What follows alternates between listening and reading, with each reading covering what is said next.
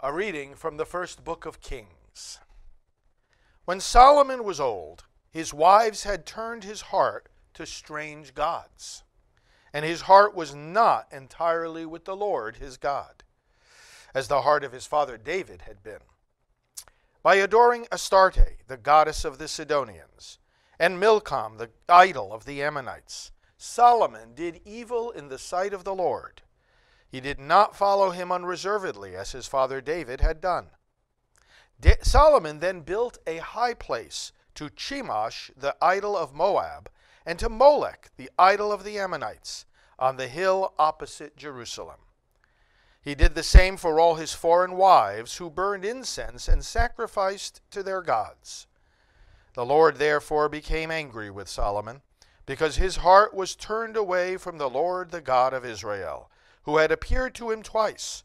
For though the Lord had forbidden him this very act of following strange gods, Solomon had not obeyed him. So the Lord said to Solomon, "Since this is what you want, and you have not kept my covenant and my statutes, which I enjoined on you, I will deprive you of the kingdom and give it to your servant. I will not do this during your lifetime, however, for the sake of your father David. It is your son whom I will deprive. Nor will I take away the whole kingdom. I will leave your son one tribe for the sake of my servant David and of Jerusalem, which I have chosen." The word of the Lord. Thanks be to God. Remember us, O Lord, as you favor your people. Remember us, O Lord, as you favor your people. Blessed are they who observe what is right, who do always what is just. Remember us, O Lord, as you favor your people. Visit us with your saving help. Remember us, O Lord, as you favor your people. But they mingled with the nations and learned their works. They served their idols, which became a snare for them. Remember us, O Lord, as we favor your people. They sacrificed their sons and their daughters to demons, and the Lord grew angry with his people and abhorred his inheritance. Remember us, O Lord, as you favor your people.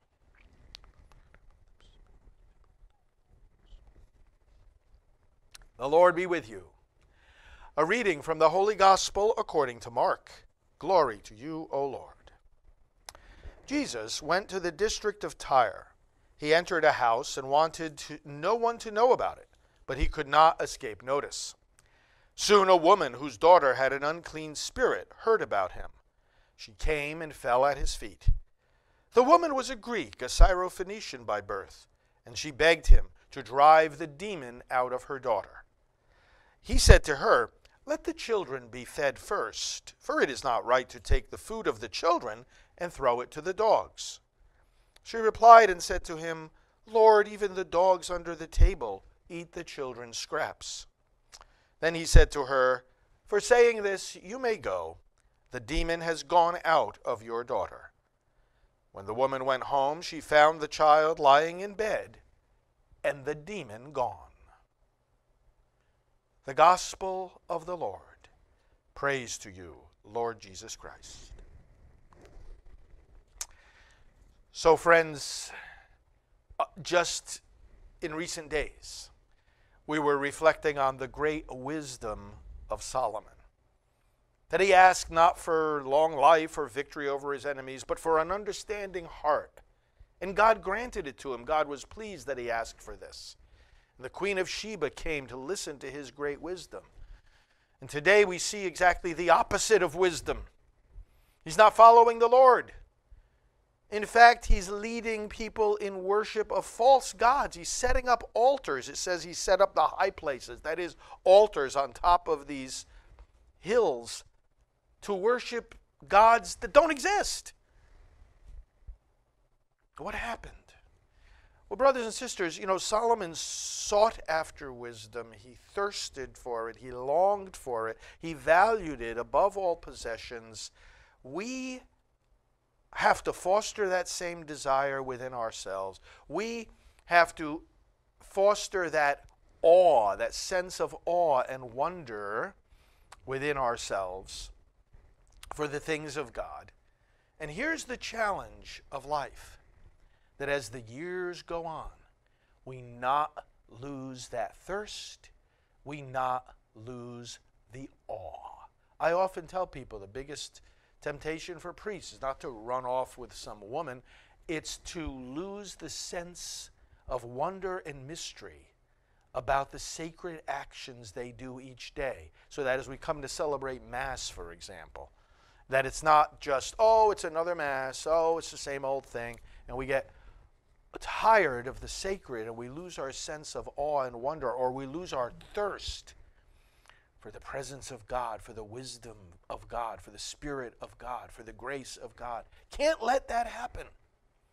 Don't lose your enthusiasm, your thirst, your longing for the things of God. That's the first lesson that comes out here. Because had Solomon not lost that thirst, God would have continued satisfying that thirst.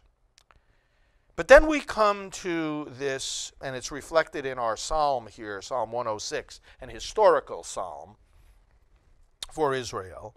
We come to this indication here in the reading from 1 Kings 11, that he burned incense, he and his wives, Solomon, sacrificed to these foreign gods. See, God had given these people the land, and he said, don't mingle with the nations around you because they don't have the covenant, they don't know the true God. Don't follow their practices, don't worship their gods, because their gods are naught, as the Word of God tells us. They are nothing. There is only one true God, the God of Israel. But Solomon went and sacrificed to their gods. And listen to what it says here.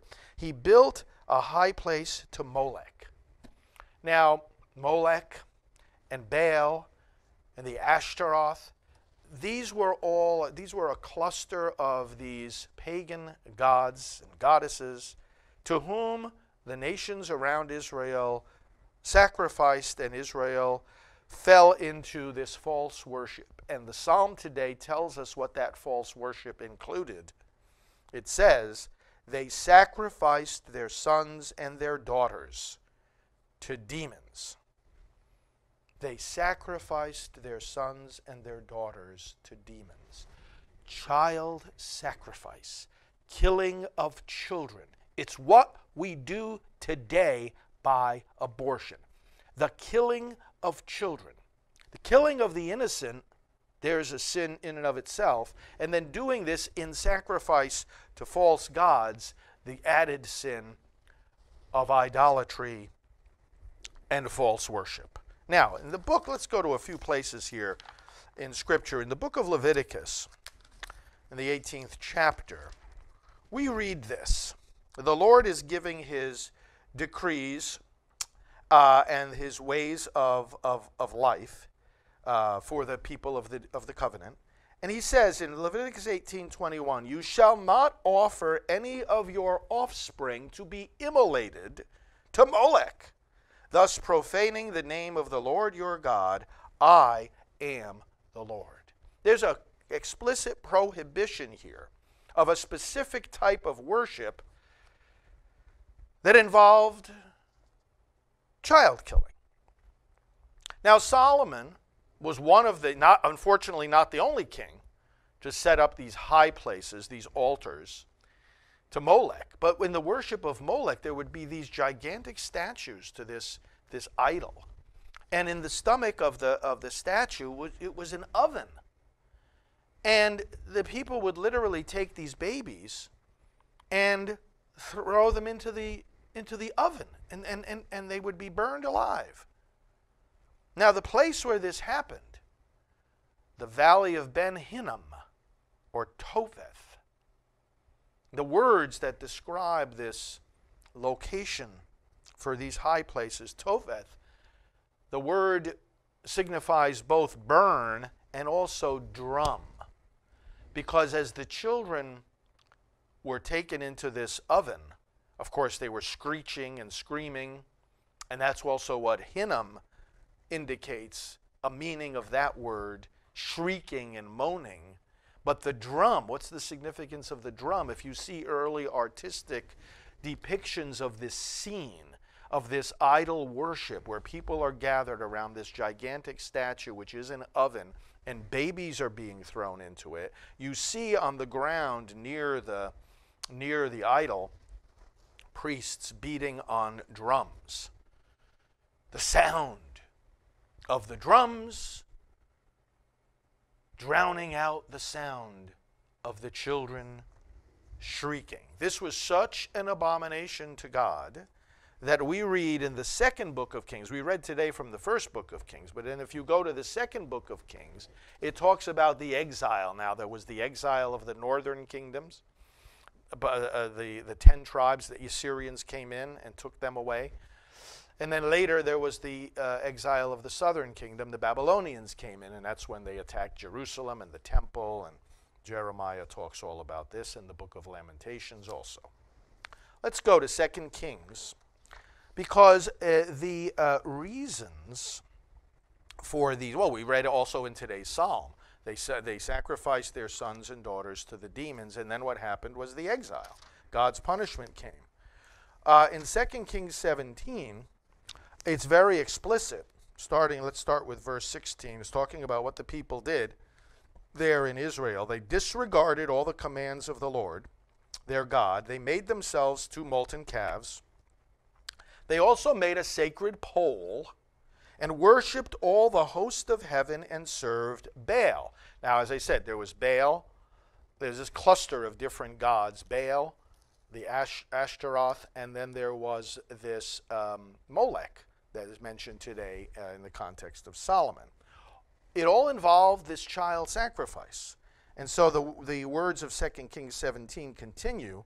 They immolated their sons and daughters by fire, practiced fortune-telling and divination, and sold themselves into evil doing in the Lord's sight, provoking him, until in his great anger against Israel, the Lord put them away out of his sight. Now, that was the exile.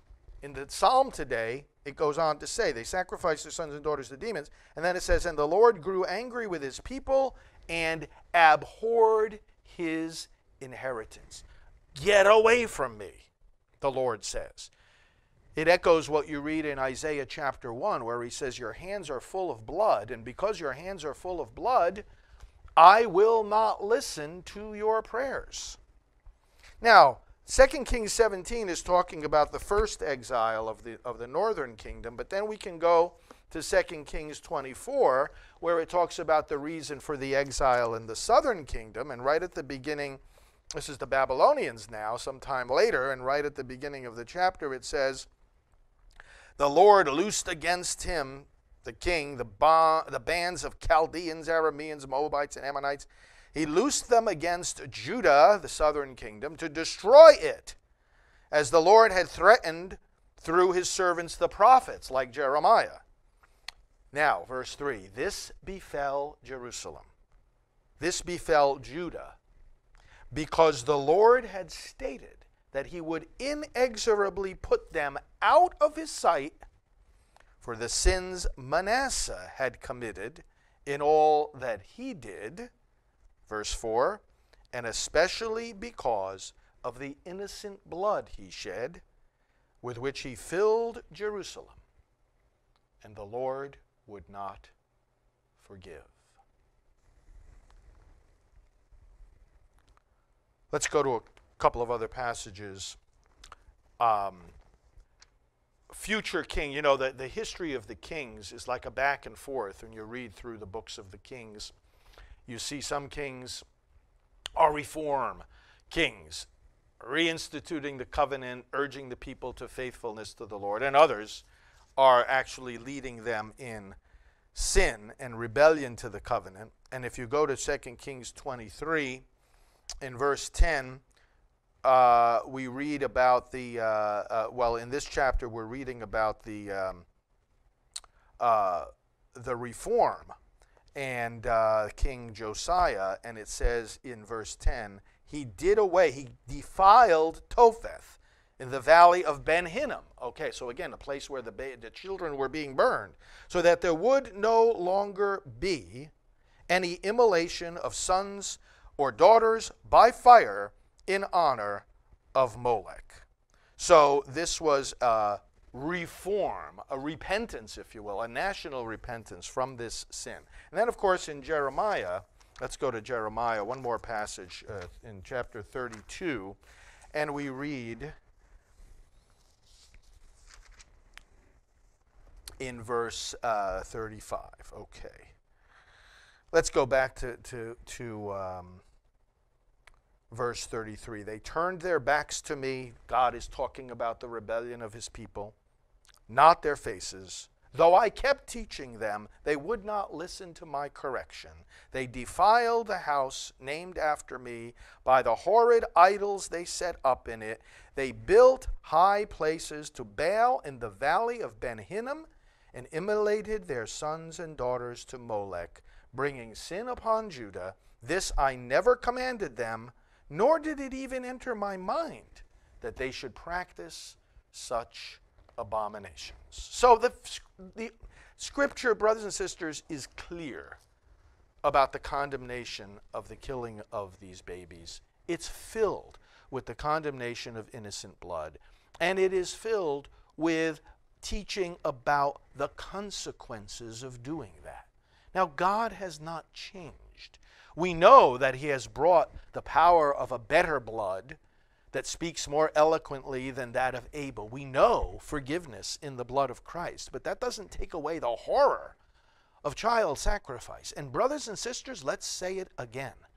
We are witnessing in our day, down the street from where many of us live, within driving distance of where many of us live each day, where many of us worship each day, child sacrifice that destroyed the kingdom of Judah, that destroyed the kingdom of Israel, that made God turn his hand away and abhor his inheritance, is being sacrificed today.